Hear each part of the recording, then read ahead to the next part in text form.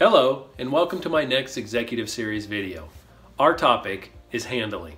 Aaron Snyder here from Quality Systems Explained, where we make quality systems simple for you. If you are new to my channel, please hit the subscribe button. If this is the first Executive Series video that you've seen, please go back and watch the introduction. Check out the video description below for links to any supporting information and an outline of the material that we will cover.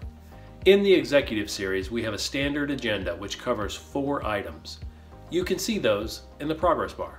Make sure you stick around to the end of the video to get those 3 bonus questions. Our requirement, handling, comes directly from 820.140 and 1345 sections 4.2.3, 7.1, and 7.5.11. Handling in 5 words.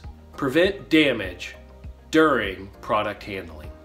We have to have a procedure that defines the controls needed to protect our product during movement and handling. The procedure must ensure that we prevent mix-ups, damage, deterioration, contamination, or other adverse effects that may result from improper handling of the product. So how do I know this is working? Well, first, I've defined a procedure that outlines how I protect my product during movement and handling.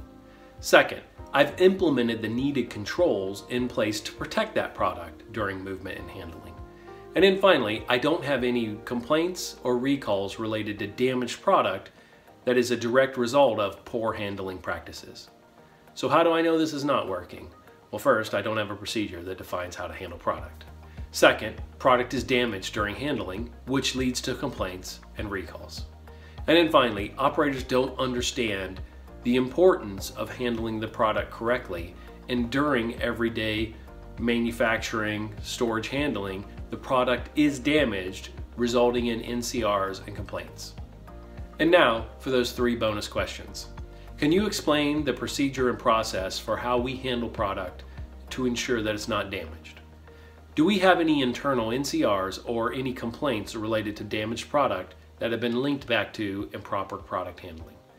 What controls have we implemented in process to protect our product from damage during movement and handling? Thank you for watching.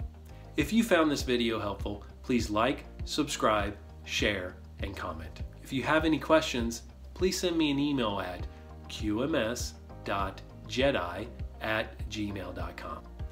This is Aaron Snyder from Quality Systems Explained. Never stop learning.